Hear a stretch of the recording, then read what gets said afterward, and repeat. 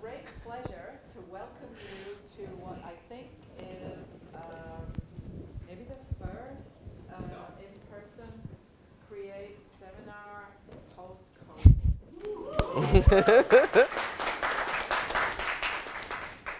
And it's only fitting that we have Justin Carmel, who is a familiar face to many of us, to set off this new seminar series.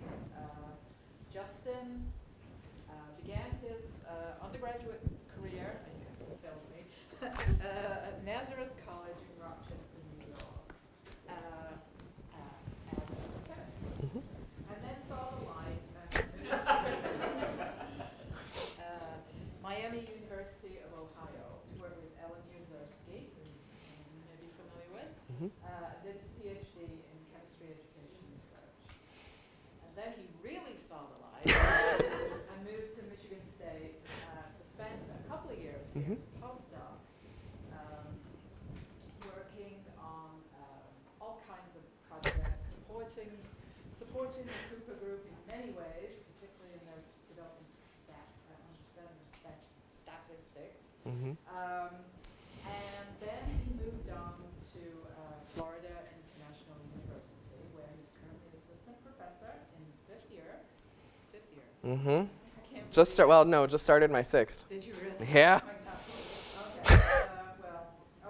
Okay. Time flies. It does. And, he is here to tell us about the work that he has been doing in the interim since he left MSU, and perhaps connecting it back a little bit. Oh, absolutely. Okay. So I hope you'll join me in welcoming Justin back. So thank you so much, Melanie, for that wonderful introduction. It is fantastic to be back. This space did not exist when I was visiting the Create for STEM Institute back in 2017 before I left. This was just a maze of dark hallways, and so I'm also happy to be back because the presentation I'm going to give today has some of the stuff I did as a postdoc here at Michigan State, but it also includes how I've extended that into my own independent research career and still collaborate with Melanie and colleagues. Melanie inspired my love of laboratory learning, and so that's what I'm going to talk to you about today, which is the characterization and evaluation of engagement in scientific practices in the chemistry laboratory. As my clicker will not work. Hang on. Technical difficulties. All right. So if we're going to talk about learning in the laboratory, we need to take a brief history lesson and go back 40 years. 40 years ago this year, Hofstein and Lunetta released their seminal paper regarding learning in the laboratory. And what they found was that more research needed to be done on the effects of laboratory learning. Chemistry labs in particular are dangerous. They are resource intensive, both in terms of money and in terms of materials. There's hazardous waste disposal. There's lots of things that need to come into play there, and we don't know really why we have students take them. But in this room of scientists, if I said teach science without lab, you would probably all clutch your pearls and say, I can't do it, right? But we need to start thinking about why we have students take lab and what students are getting out of it. If we fast forward to the turn of the millennium into the year 2000, there was an update to the Hofstein and Lunetta paper. They updated their own paper and still said that we needed more evidence that we need laboratories and what students are getting from it. But what they did have is that they said that there was little evidence that traditional cookbook labs did anything to reinforce science understanding and recall. So engaging in students in the following of directions, mix A with B, add B to C, and here's why you're doing it, does nothing to deepen their science understanding, which is unfortunate because that's really why they should be taking lab. And if we fast forward another 12 years to 2012, with the release of the Discipline-Based Education Research Report from the National Research Council, still 30 years after the publication of the initial Hofstein and Lunetta paper, we still have yet to provide a ton of outcomes as to why students are taking lab and what they're getting out of labs. Also in that DBER report, there is a call for a change in our gateway courses.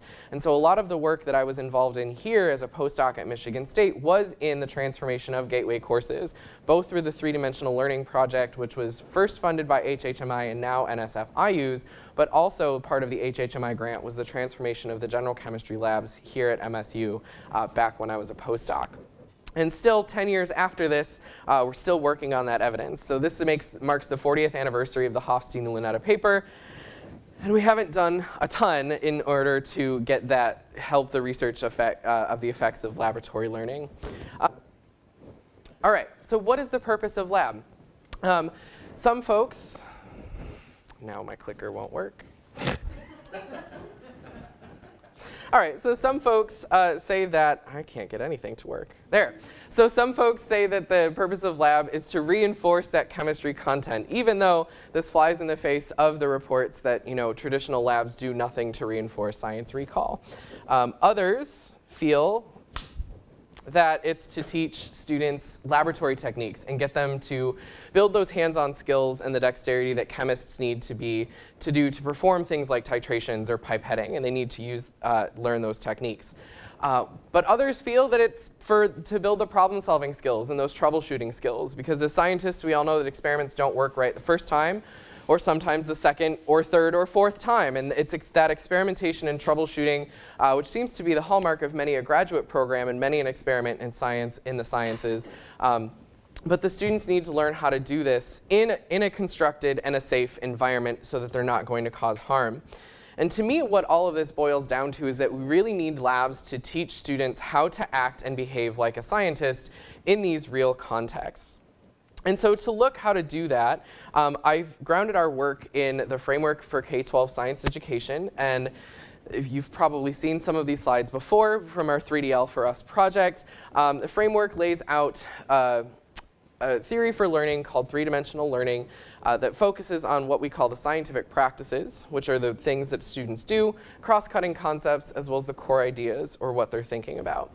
And so the goal here is to intimately intertwine these three aspects into what is known as three-dimensional learning. Again, the practices, the cross-cutting concepts, and the core ideas.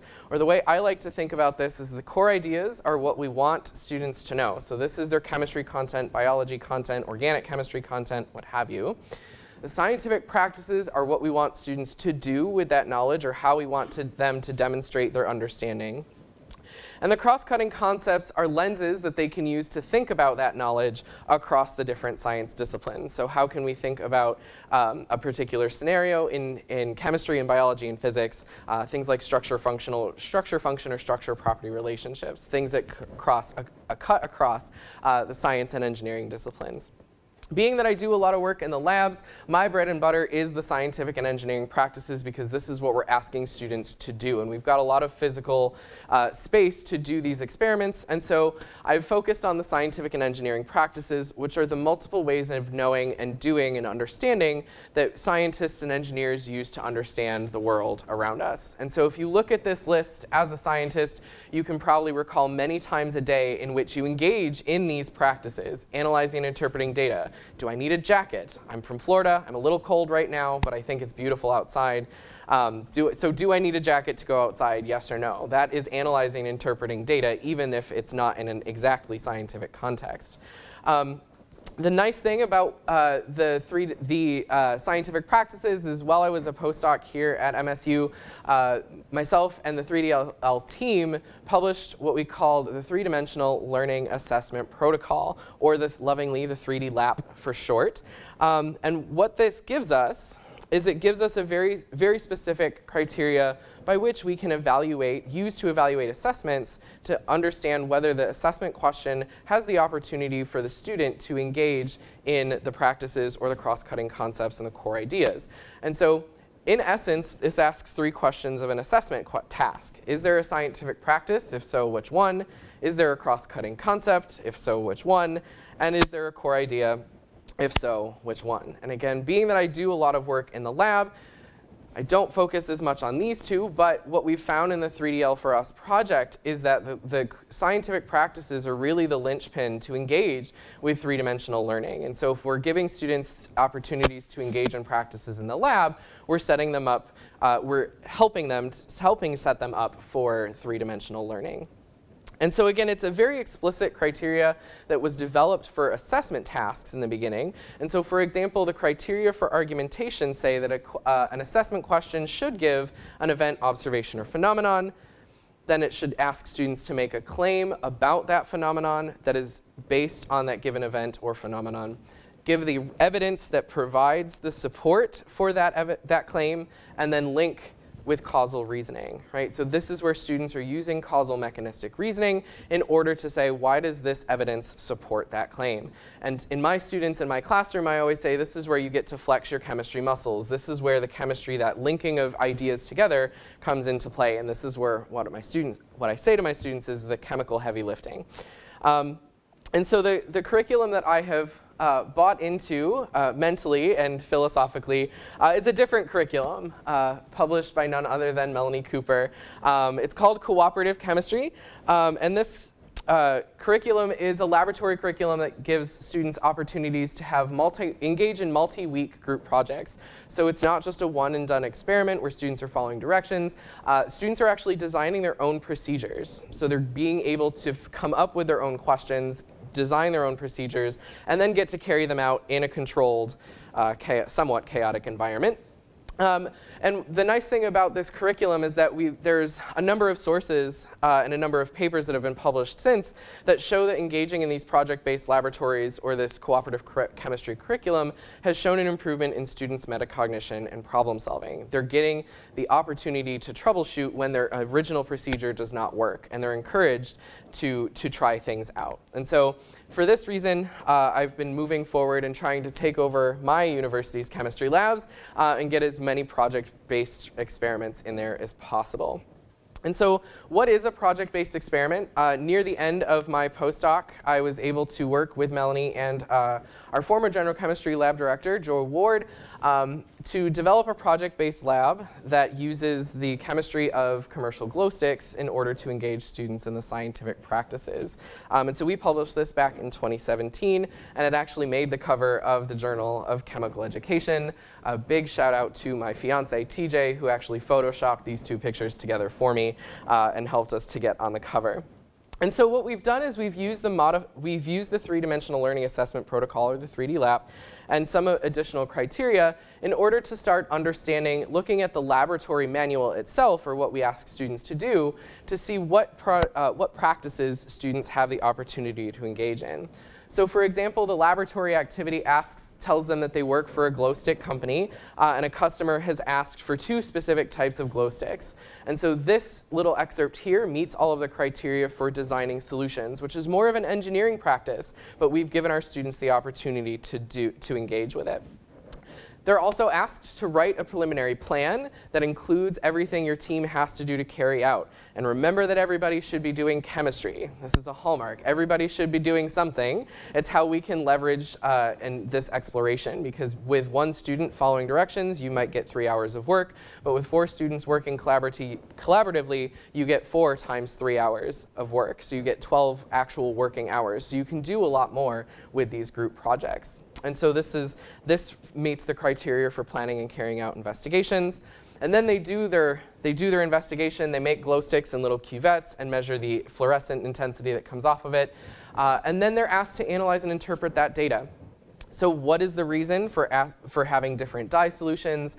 We're asking them to think about what the data that they've received from this spectrometer and what it means in the scenario that they're given.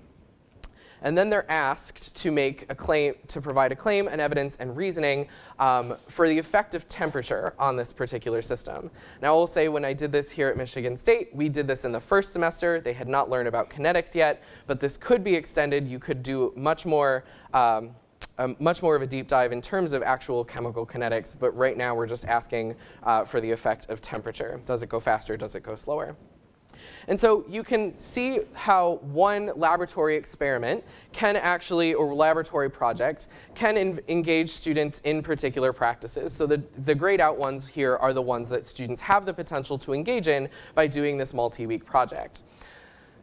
So that's great. This is one experiment. And so I started to look at the entire first semester, at least when I was here, the entire first semester of a project-based curriculum. And so the dark blue shaded are the ones that students have the opportunity to engage in as evidenced in the laboratory manual. And we can something that looks like this to a more traditional cookbook-based laboratory curriculum. And again, this is looking just solely at the laboratory manuals and looking at what students were explicitly asked to do. And so you can see here that there's a very stark difference between what students are asked to do in a project-based laboratory curriculum and what students are typically asked to do in a more traditional cookbook experiment, or what students are not asked to do in this case.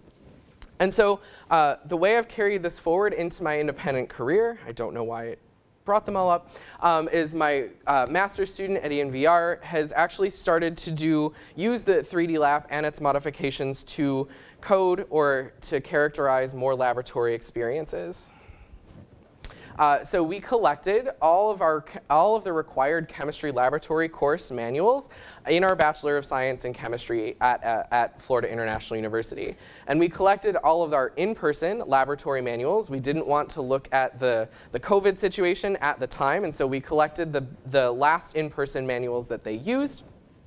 We then he then used the 3D lab and some of the criteria from a prior publication to code all of the experiments across all of these different courses.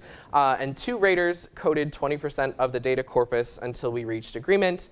And then we created what I call these footprints to show which courses or which practices particular experiments are engaging in. And so I've divided the courses that we have into 3 rough groups. The first is what I call our introductory group, and so this includes our General Chemistry 1 and 2 labs. The next group, there's 2 particular sets of courses here: analytical chemistry, or our introductory to quantitative analysis, as well as organic chemistry 1 and 2. I've lumped these together as our next step courses, as they do not have to take these in any particular order. A lot of our students will opt to take our analytical chemistry course alongside or before they take organic chemistry. And so this represents the next level of labs that they leave after they leave general chemistry. And then the last one is an assortment of the upper division labs that we offer at FIU, all of which have Organic Chemistry 2 lab as a prerequisite. So they can take those labs, again, in any order and in any sequence. So we've collected Physical Chemistry 1 and 2, Biochemistry 1. We do have Biochemistry 2, but it is not a required lab for our BS in Chemistry degree, as well as our Instrumental Analysis, or our second semester Analytical Chemistry course. And so Eddie went and coded all of the labs and made footprints, and they're very small. There's a lot of data here, but I want to see what you think. What do you see? What do you see? A lot of white squares, right? So can you tell where I've had some influence? So this represents most of the laboratory courses at FIU. And you can also see where I've had some influence or spheres of influence with particular instructors. I've had the most influence on general chemistry. I've been allowed to help transform most of the second semester of general chemistry, as well as some of the first semester general chemistry. And so you can clearly see my influence here. The other influence I had is actually in our first semester analytical, right? There's an increase in practices. But what we have here is a very vast, wide open white space, specifically in first and second semester organic chemistry, where the students are not doing a ton of engaging with the practices. Doesn't mean they're not doing chemistry, it just means that they're not engaging in these practices. And even in the more advanced courses, the ones that require organic and general chemistry to move on, our upper division, oftentimes taken as seniors, we're not asking them to do a ton with their knowledge. And so when we do start to look at this in terms of number of practices that are engaged with, and so what the circles are going to represent is the number of experiments that engage in a number of practices. So what we see, one question, yes. Just for those of us who aren't chemists. Yes. What does an entire organic chemistry semester that never touches on any practice at all actually look like? What's actually going on? So our first semester organic chemistry lab right now focuses a lot on technique building. So they learn how to do recrystallization, distillation, separations. They learn about SN1 and SN2 reactions, but it's really just they follow a procedure and they get a % yield. And they're not asked anything about why their % yield is what it is or what could have gone wrong or what you would change. They're just asked to fill in a little bubble sheet, essentially, that says, here's my grams that I recovered, here is the % yield, and it goes to their TA. So it's essentially just being a lab tech? Yes. Okay. They're just in the lab, they're doing experiments with mild success. Some of them are not successful. But their assessment in the course is not based on, it's based on completion, not a lot of, not necessarily the thought that's in their lab reports, unfortunately. Yes? Can you talk a little bit about the data collection and analysis, like a little bit more than like what you are actually collecting, or you Yeah, so yeah, so to do this analysis, we collected the actual physical laboratory manuals that the students are given, and some of them have the carbon copy sheets in the back. And so this is only what, again, it's only the laboratory manual. So it's only what the resource explicitly asks students to do. So we look at the pre-lab questions to see if they're asked to think about what might be going on. We look at the post-lab questions to look for those data analysis, like what do your data mean? What do your data tell you about the efficacy of your experiment? We also look at those procedural steps to see if there's any kind of building towards the practices while they're actually mixing chemicals. And this is the result of that, using the three-dimensional learning assessment protocol to then on the laboratory manuals. So when we look at the distribution of practices in the experiments, this is just another way to visualize that big, white, vast open space of the footprints. What we see is that the bulk of experiments in organic chemistry engage students in 0 practices. Analytical and instrumentals, a little bit better. We're getting some experiments. 1 experiment engages them in 4 practices. But biochemistry, a course that students usually take in their senior year, maybe 1, but oftentimes 0 practices. And then in physical chemistry, again, very low on the practices. When we look at the practice that is, the practices that are emphasized the most, happily, the one practice that if it is there that they do is analysis and interpretation of data. So the bright spot in all of this for us is that when we do ask them to do practices, it's asking them to think about their data. But it's not as often as we would hope, as evidenced by our footprints. And so my philosophical thought is that when we look at the distributions of practices and experiments across a progressive curriculum, this is what I would love to see. Some sort of distribution like this, that we engage students and teach them how to do these ways of thinking very early in their laboratory experiences, and then as they get to be juniors and seniors, we take the training wheels off little by little as they get there. And by the time they get to physical chemistry or to biochemistry, they've got a much more robust arsenal of tools and ways of thinking that we can engage the students in more authentic research practices, things like cures or even just senior level research. So this is my philosophical, this is my opinion. So this is not actual data. But in order to try and achieve this and to get some buy-in from the faculty members that I work with, I also had Eddie start to think about how can we revise these materials. So the wonderful thing about the 3D lab is that not only is it evaluative, but it is also you can also get some professional development out of it. Because the criteria for the practices are very much like a checkbox, if you're looking at a laboratory experiment and you only need one more prompt in order to engage in a practice, that makes it very clear what you need to ask your students to do in order to engage in that practice. And so I had him, Eddie's background is in analytical chemistry, so I asked him to take a look at some of the analytical and instrumental chemistry labs just to see, with small changes, how could we actually get these footprints to look different. And so one of the labs that the students do in analytical chemistry is an investigation of fertilizers. They're looking at the amount of phosphorus in commercially available Miracle-Gro. And so this is a question that they're asked in their lab report. So they're asked for the calculated % phosphorus in the fertilizer samples that they used. And that's where it ends. However, the way Eddie added to it, and he asked the students, what can you infer about the effectiveness in each fertilizer in delivering macronutrients based on your calculations?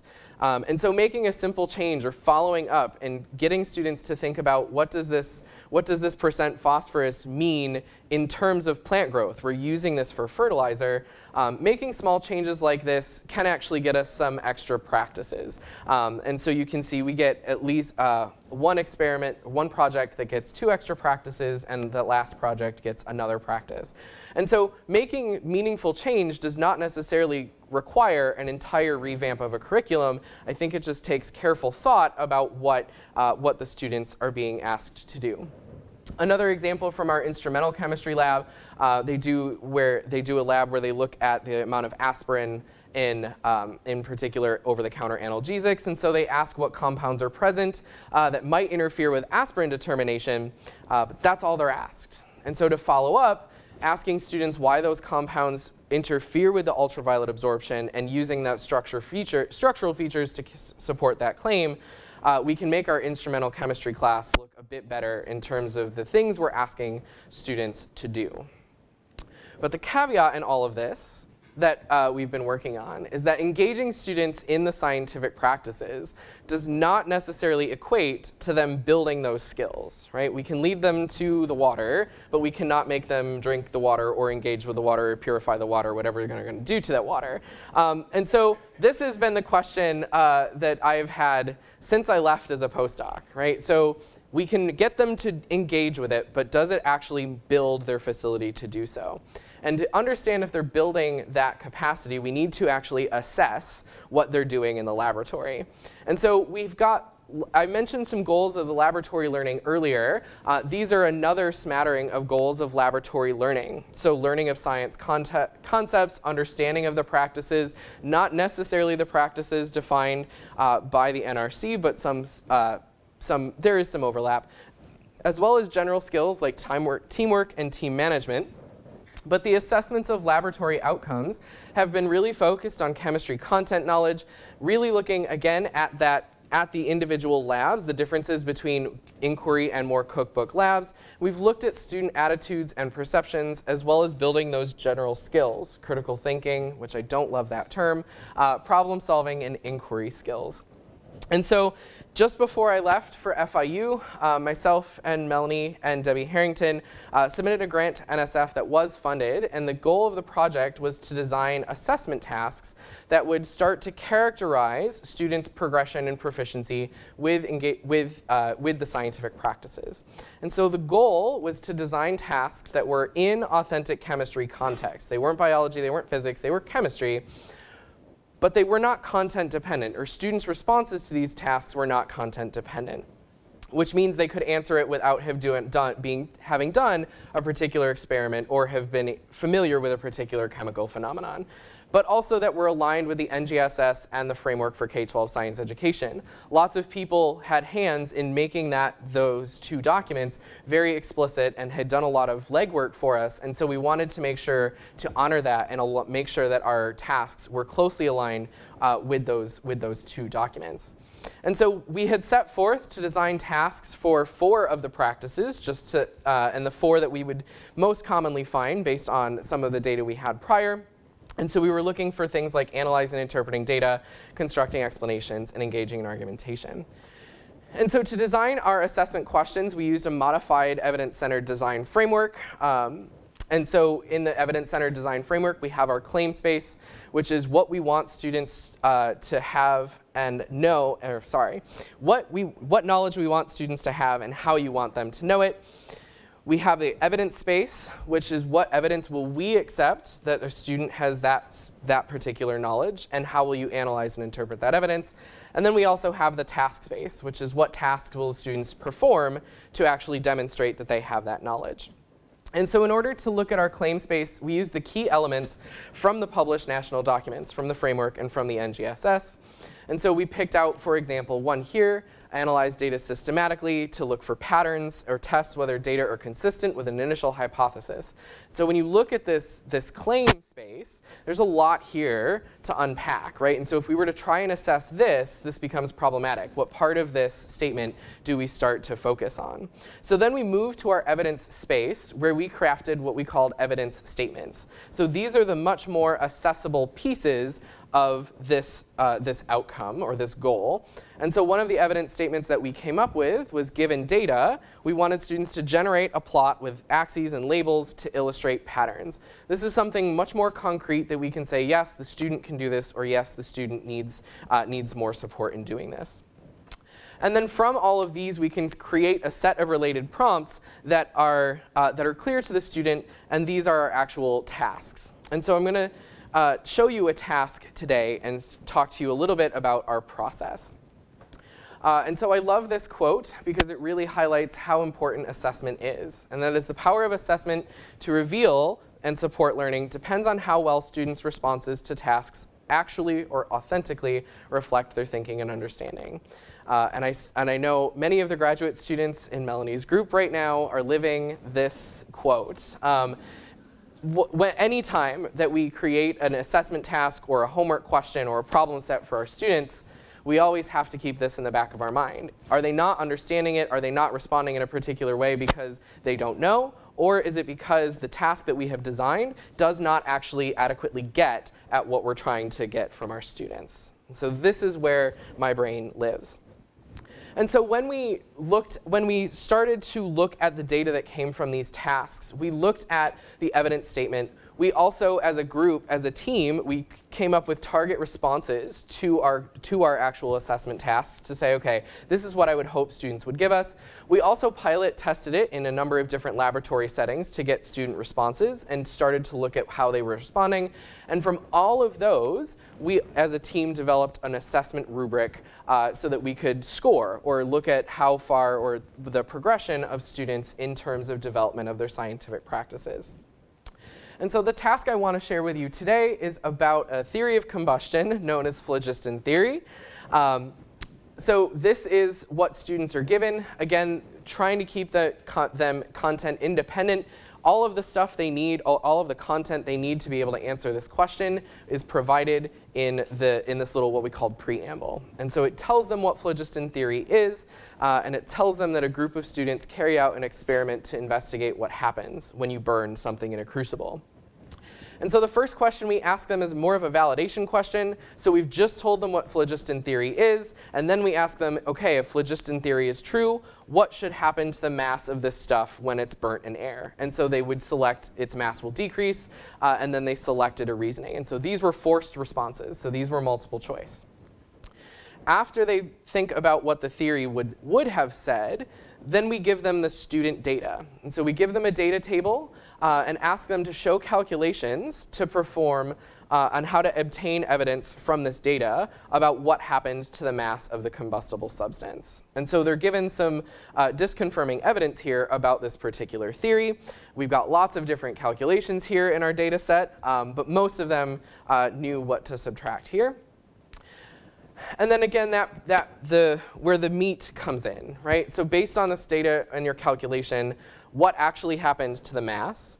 Does it support or refute the phlogiston theory, and why? And so the basic framework we're working on here is that this explanation is supported by evidence that is based on their data or observation or measurement or findings from other studies that they're going to justify through this rationale. And that's kind of how this task is is developed, and those are the 3 parts. And so to start out our first trial with this, we gave it to 200 total students, 100 students that were in a General Chemistry 1 classroom that taught using the Chemistry, Life, the Universe, and Everything, or CLUE curriculum. That is a research-based, reformed general chemistry curriculum developed also by Melanie Cooper and Mike Klimkowski that I'm quite intimately familiar with.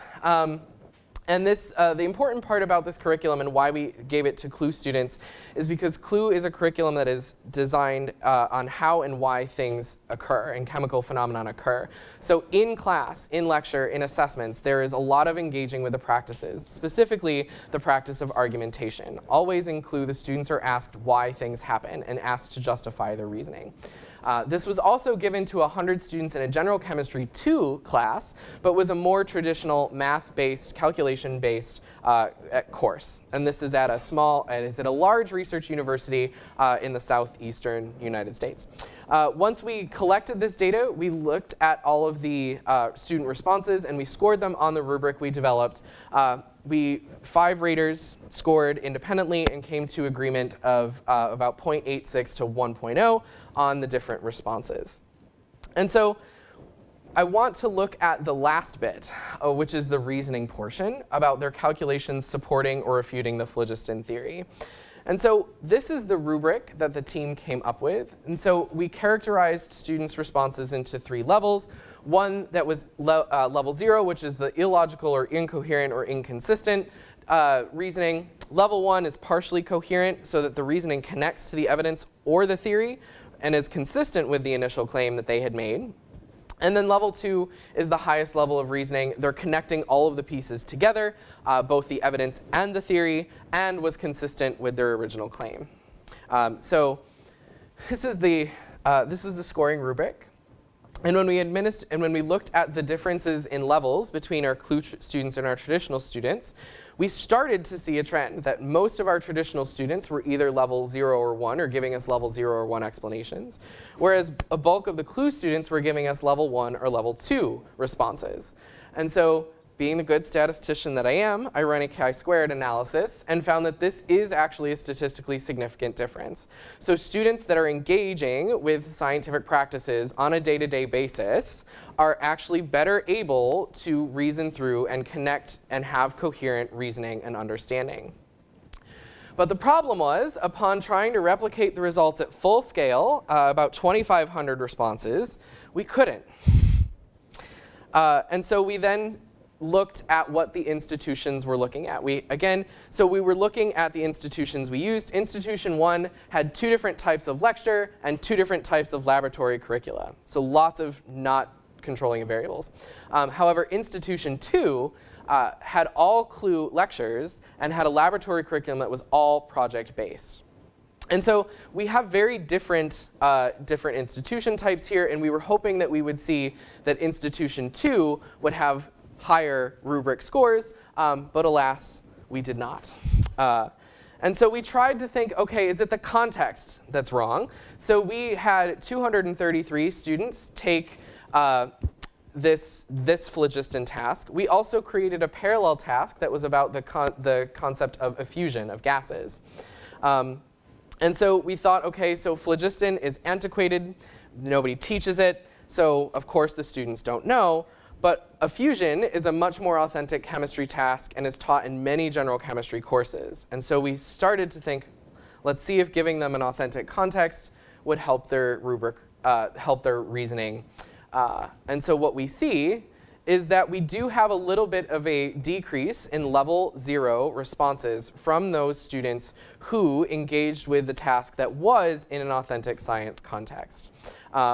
However, or I should say, happily, there is a significant difference here, right? So our phlogiston task and our original goal of having things be content agnostic was not the best idea. And so we tried to do this again to see if we could actually look at the same prompts, just use an actual combustion reaction. So instead of just some magical, mystical substance that burns, we are actually looking at the combustion of magnesium. And so we gave this to 1,725 total participants, broken down from first and second semester labs. And so we took a sampling of these that are roughly equal. So one that is, again, it's the same prompts, just one focused on phlogiston task, which is more theoretical, and one that's more grounded in actual chemistry.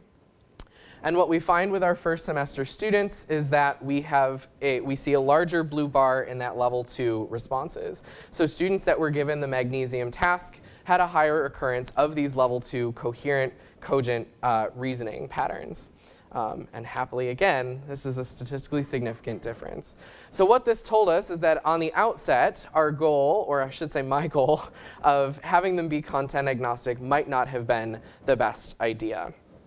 And so to conclude, what do we find is that students are often given most of the opportunities to engage in the practices early in their chemistry major, but not so much after they leave their introductory courses. Small but meaningful changes, however, can be made to help increase the engagement in those practices. Assessment of what your laboratory outcomes are is crucial. As you can see, assessment is a beast that needs to be tamed. We're still trying to figure out how we can best assess the laboratory. But the point there is that we're fervently trying. And we've learned that assessments need to be in a relevant context and focus not just on practices, but also on the core ideas of the discipline. So the ongoing work from that across the board, this is my newest graduate student, Trent Keeler, and he's actually starting to work on developing project-based organic laboratory curriculum materials to start to hope and change students' goals towards just getting out of lab as fast as possible. We're not sure if it's a utility value or if it's just, we're not sure what it is, but we think it might be something with utility value. Giving them something to actually engage with, making organic more interesting, more related to real-world contexts. We're hoping to see that there's a change there. We're not sure. We haven't collected any data yet. But in terms of developing those assessment questions, myself, my former postdoc on the project, as well as a former postdoc from the Cooper Group, Elizabeth Day, we have just submitted in July another grant to NSF to develop these now three-dimensional assessment tasks for the lab that are not just focused on practices, but are looking to engage students in both the practices and certainly the core ideas. And with that, I would love to thank the project team that has helped me to start to become an independent researcher.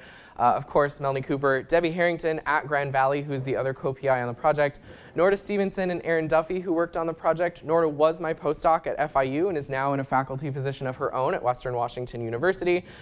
Liz Day, who is now at UT El Paso, as well as Kira Padilla, who is at the Universidad Nacional Autónoma de Mexico, as she was an international scholar exchange for a semester and helped work on this project. Of course, the student participants without whom I would not have any data, FIU and the NSF for funding, and of course, you for your attention. So with that, I will take questions.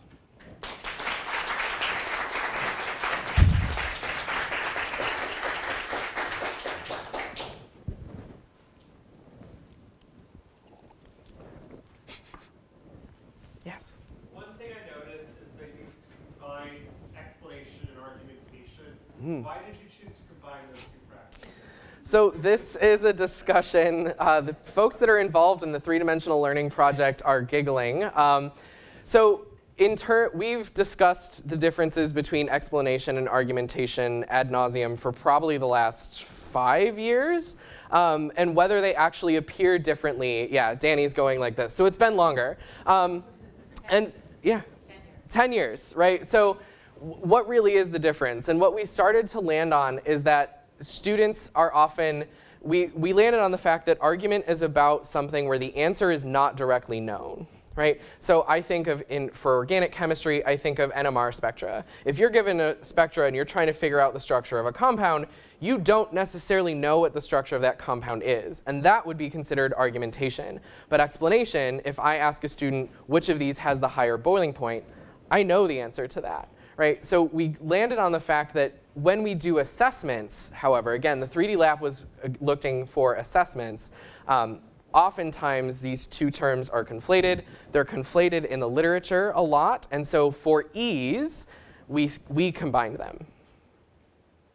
But in some aspects, especially organic lab, we might have to separate them. Justin, for future questions, can you repeat the question? Yes, I can certainly repeat the questions. My apologies. Yes, David. I have two questions. So one is a very selfish question. Okay. It'll be funny for the students in the doctoral seminar. So I'm teaching the doctoral seminar in science ed, and it happens to be the 10th anniversary of the K-12 framework for science education. Yes, it does. It makes me feel old. It just how did it just come out? So one of the things so we've read a lot of the framework now, and one of the things that we notice is that it's pitched at K-12 education. Mm-hmm. And I made an unfounded claim that it's also influencing a lot of higher ed work.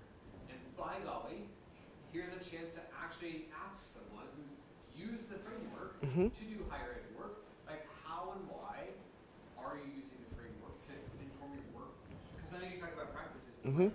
why that document? Like why not other sort of things? Like how and why Mm-hmm. did this inform your work? Yes. So for those on Zoom, David's question was, why do we use the framework for K-12 in a higher ed space? And I deal a lot with freshmen because I teach general chemistry. And you cannot tell me that a student in a freshman year of college is different from a student in a senior level of high school. But also, we've looked at these documents that were put out for K-12, and we've looked at the benchmarks of where students should be with regard to particular practices by grade 12. And we look at our students and say, they're not there yet. And so yes, this document is for K-12, but when we have students that are in our general or organic chemistry classes that are performing at the 8th grade band, this means that it's not just a K-12 issue or a K-12 problem. And so we're getting students from high school, and we also have students who have been brought up in NGSS land. Florida is not NGSS, but we have the next generation sunshine science standards, which look an awful lot like the NGSS. And so, we've also been of the thought that if they're learning this in high school and this is the way they're learning science, we can also use what the foundations that K-12 has set to then build on that and hopefully get them to move above or hit that 12th grade band.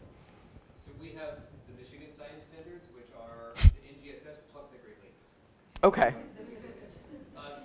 second question is a little trickier, and I don't have a good answer to this, but I just like to ask people who think about it too.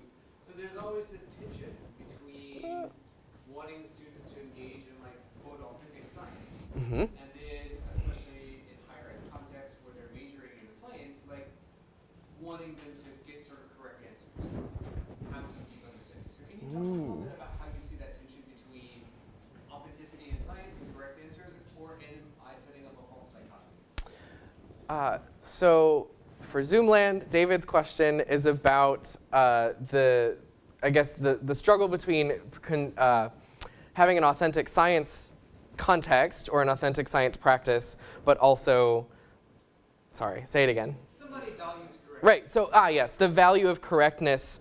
I would say that we need to shift away from this valuing of correctness, because if in lab, right, students are in lab for a finite amount of time, no matter how much they like to keep doing their experiments after the TAs tell them to clean up, they're gonna just be done. They have to stop at some point. And honestly, to me, the one correct answer is a very one-track view of actual science. A lot of the things that we pose to them, though, have one correct answer. And so I think that's a little bit on us as the tour guides through science for our students, that we need to be giving a more accurate representation of the philosophy of science and what that means in terms of correct answers and what is actually correct. I'm getting too philosophical. I apologize. So I had two questions also. One is maybe not a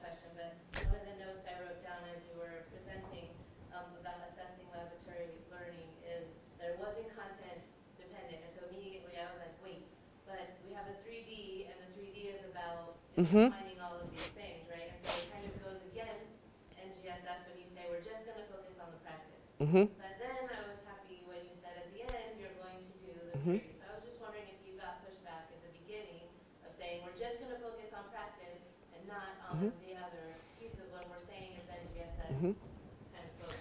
So the question is about the fact that we originally proposed to make content agnostic or content independent assessment tasks, but our framework is three-dimensional learning, which is intertwining knowledge and practices. To answer your question, we got no pushback. NSF funded us. NSF said, yes, go do this. And we've thought about, and Melanie and I have actually said these words to one another, we should have known, right? We have this theory of learning that says they need to be intertwined. And it's actually nice that our experimental data has shown us that that actually does need to happen, especially in our chemistry labs and especially when it comes to what we're asking our students to do. So we did not get any pushback, but it is research, right? And research doesn't always work right the first time you do it. And so that's why we are moving forward, really emphasizing content and the practices, as well as sprinkling in some core ideas or cross-cutting concepts as we can. Okay. And my second question was kind of, I guess, piggybacking or adding to. So this is at the graduate level. That's great that these ideas are, the framework and then ESS. So what about for curriculum developers at the K through 12? How do you see what you're doing? Like, what would you recommend for curriculum developers and teachers to do so that when you get them at the university level, they're not at the 8th grade level, or they have no clue? Like, how do we support this work? Right, so the question from the audience is more, how can we support K-12 in moving and in supporting this work, or how can our work support what's being done in K-12? To me, I think I've looked at the AP labs, and they're very much like do this procedure and write up this lab report, and that's supposed to be, our best and brightest, right? The AP curriculum is the pinnacle; it's the hardest, quote unquote. And so if that is the standard we're holding students to, and it's all rote, if it's all memorization, and it's all the rigor is gained through more complex calculations, that's a message that we're sending, that's what chemistry is. That's what it means to be a chemist, which is my other talk, which is a whole vein of research. But to me, it's giving structure for students to explore safely, right? We're not going to have students putting sodium in a beaker of water. It's dangerous. But there are ways in which we can construct through guided inquiry or structured inquiry that allow the students to explore and foster that scientific thought, but in a more controlled environment in a high school. And that can be done in a block schedule that is 40 or 80 minutes, depending on the school district.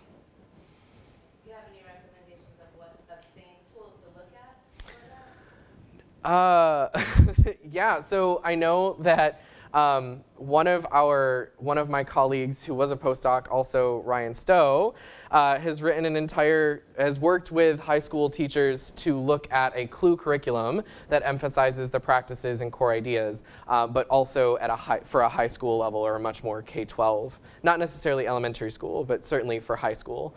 He's worked with a number of folks trying to work on a high school CLUE curriculum. Claire.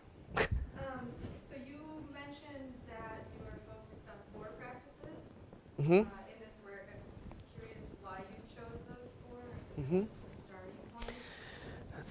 So the question was, why did I choose those 4 practices? And we chose those 4 practices because when we thought about laboratory curricula nationally, if they're going to engage in a practice, and it came from our own looking at a more traditional curriculum. And if a more traditional curriculum or something less project-based or less open-ended was engaging in practices, it was one of those four. So analyzing, interpreting data, or constructing an explanation. And so that was really for the buy-in for like the future end users of our assessment tasks. And so if we had said something about designing solutions, people might say, oh, I don't teach the chemical engineers. Why are we teaching engineering? And so we wanted to be able to assess the practices that are most common or typical, even in a more traditional or less open-ended curriculum. Gotcha. And then you mentioned that you're dabbling in cross-cutting concepts. So I was wondering how and which of those? So the question is, which cross-cutting concepts are we dabbling in? We have not made a decision. And I only say dabble in cross-cutting concepts because the cross-cutting concepts are weird. And even as the 3DL community, the folks that are in this room that I meet with on a weekly basis, the cross-cutting concepts are not all the same. So we have cross-cutting concepts like structure function and structure property relationships, but also cause and effect, which those are great. Those cut across, and those are very easy to see why they're cross-cutting concepts. But then we have cross-cutting concept that is called energy.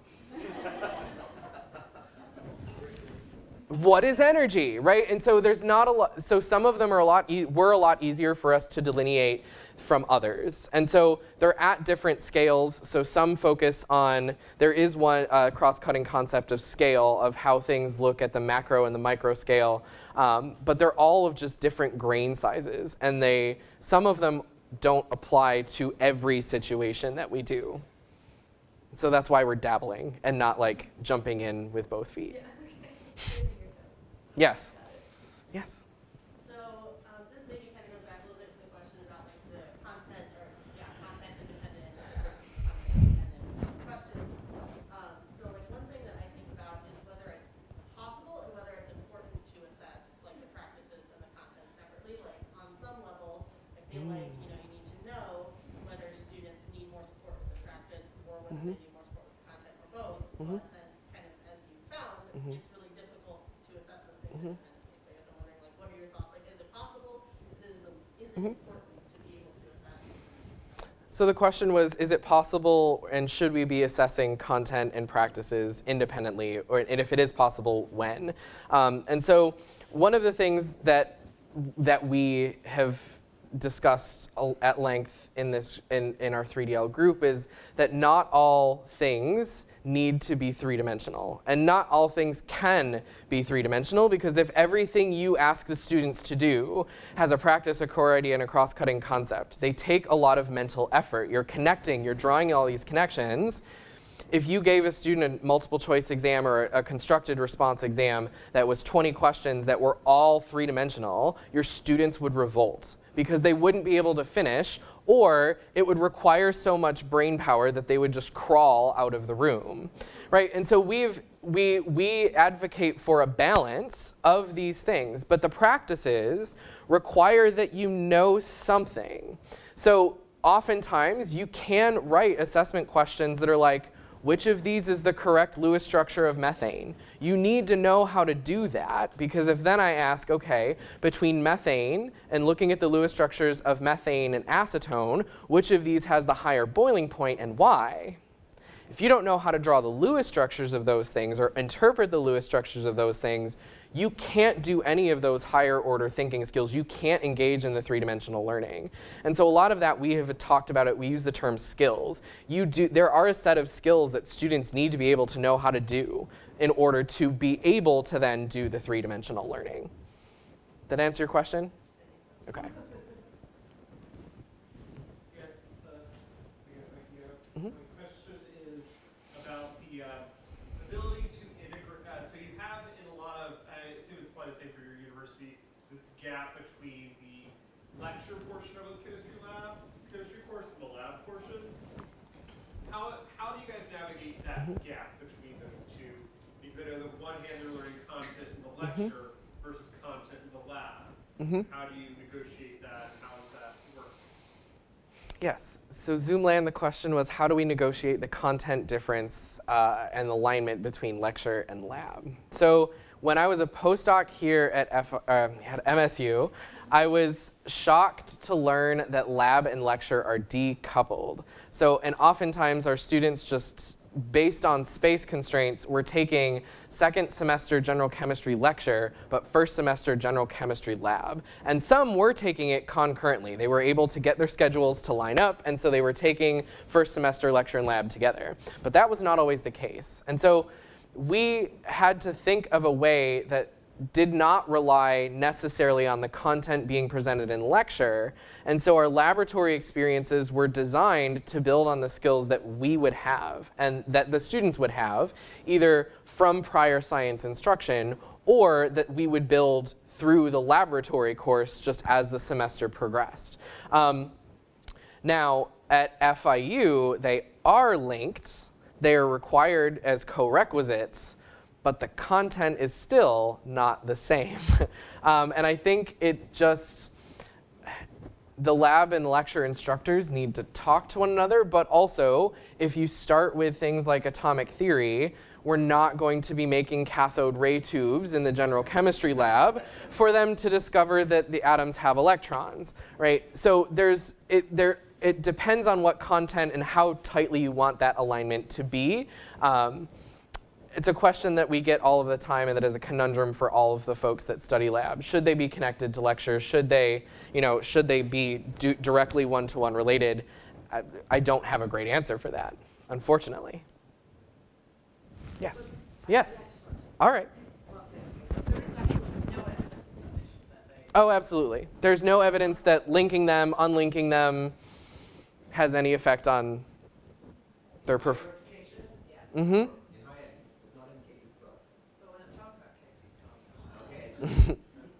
We're teaching 5,000 students at a time. Think about it. Mm-hmm. An inquiry lab on Monday is not an inquiry lab on Friday for the students who are taking lab that week. So it's a very different beast. Mm-hmm. Just, sorry. It's okay. Yeah, I wanted two questions. Mm-hmm.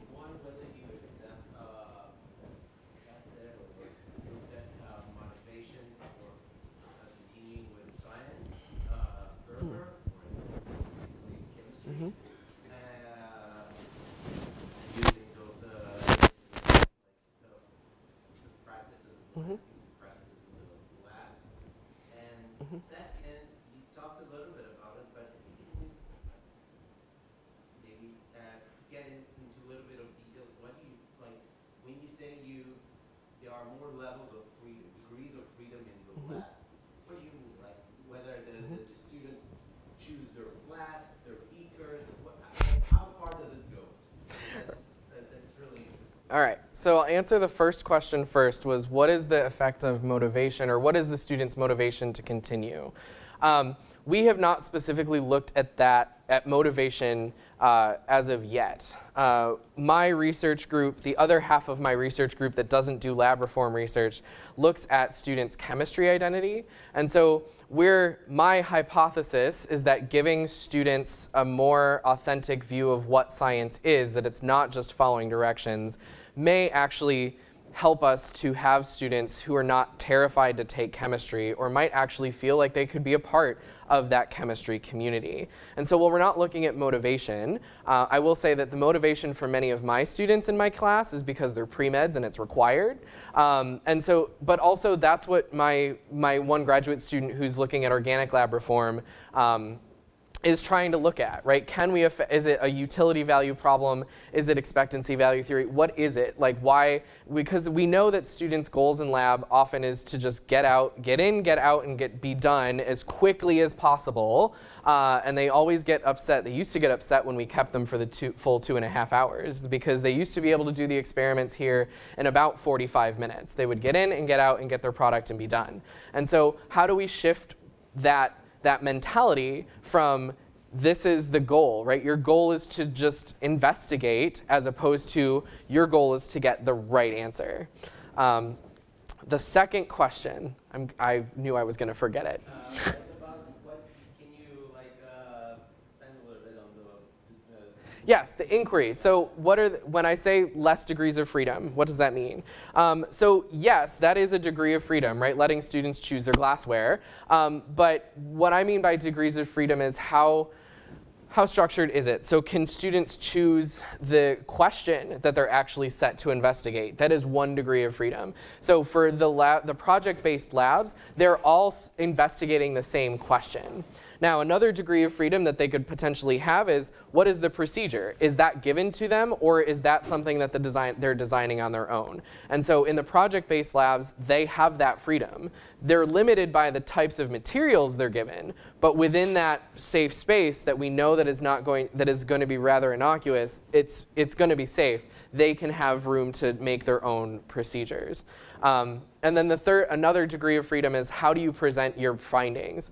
And so one of the things that we've done in the project-based curricula that I've worked with is we've given students the opportunity to do more than just write a lab report. And I think all of the TAs appreciate not just grading another lab report after every week of an experiment or after every project. And so giving students the opportunity to present science as scientists present science in a poster, in a talk. Like, we give the students those opportunities so that they can see, yeah, it's not just writing a lab report that's 15 pages long the day before it's due.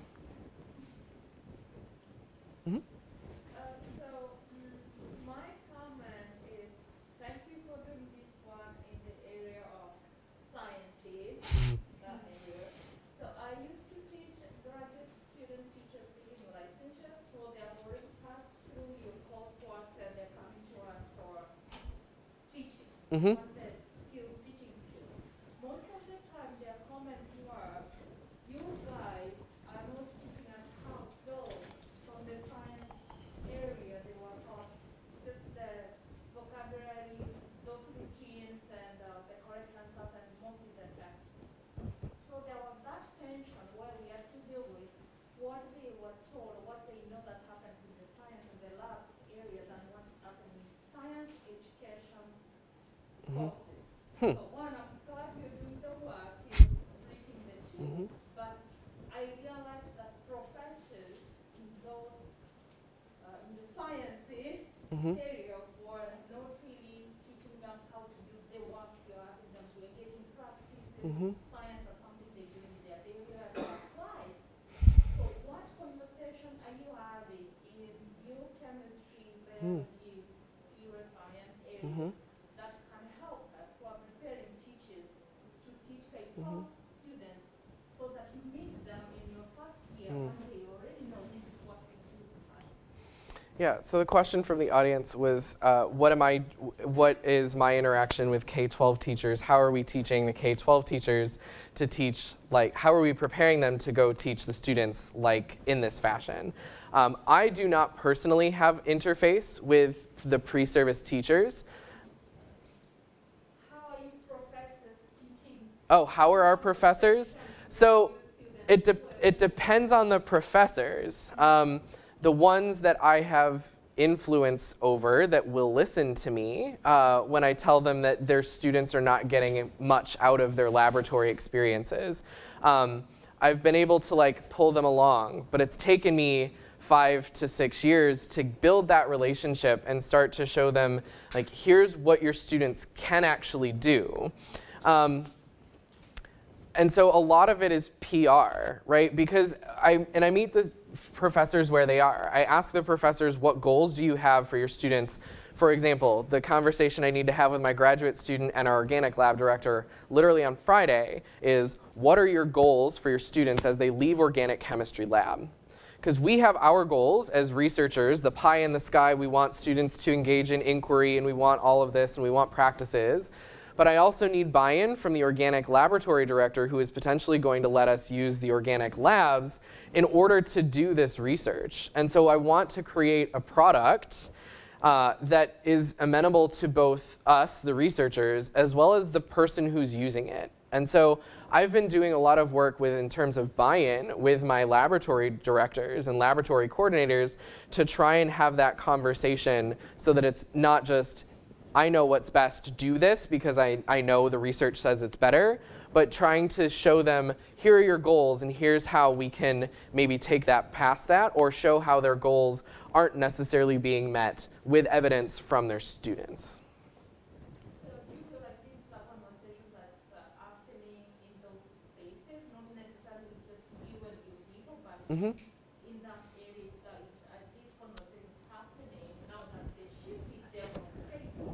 Right, and I will say that at least at my institution, they're happening, some of them are happening simultaneously, some of them are moving at different speeds than others. As you saw from that big graphic, right, I've had a lot of influence in general chemistry. We've had, and it's just because of proximity, right? My office is close to the other general chemistry lab faculty that teach general chemistry, and so I see them on a much more regular basis, whereas the organic lab faculty person is 6 doors down. So it's not far, but it's just, it really is just proximity. And it's also readiness, right? So we just are leaving a pandemic, but we also currently at FIU do not have any instructional labs because of an HVAC renovation. That has nothing to do with us. That has nothing to do with the curriculum. We have not had general chemistry lab facilities for 18 months. So we have had to go online. And so what we're doing is trying to create experiences for the students that are still getting at something science-y, that is not just clicking buttons in virtual labs. What can we have them do that still emphasizes what it is to do science? And so some of it is paused because we need physical lab spaces in order to do some of these projects. But a lot of it, there's so many moving pieces. Did I answer your question? Yeah. Okay. It's okay. And it's not about you. I know. The departments of Mhm. science areas, but I'm wondering what happens there. When I give their students, I used to give their students, there was that mismatch, and they told me, maybe those professors need to take some of these courses on again. I can't tell them that. So let me Mhm. put in here again. Maybe this is time for dialogue. Mhm. We science professors should be coming over to learn how to do things. Maybe it's time for dialogue between both of us, right? I don't think it's a very good, I don't think it's going to be very productive for people in the College of Ed to say, okay, all the science professors, let's come over here to teach. That's not going to get you very far. And I will say that I think that there's we all have things to learn, and that's what's great about creating here. And I think I'm going to call it time now. If that's Okay, that is 100% fine. But I think Justin's talk is really a great example of this kind of interaction that we should be having more. Completely agree. So thank you, and please join me in thanking Justin again for this. Thank you, everyone. I have a Oh. present for you. Well, thank you. There you go. Thank you. And I have one more thing to say. Okay. Which is, the next speaker will be Troy Sadler from the University of North Carolina on the 19th of October. So, thank you all for coming, and thank you, Justin. Thank you. Thank you, everyone. It's great to be back.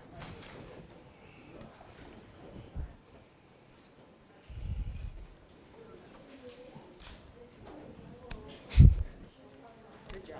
Thank you.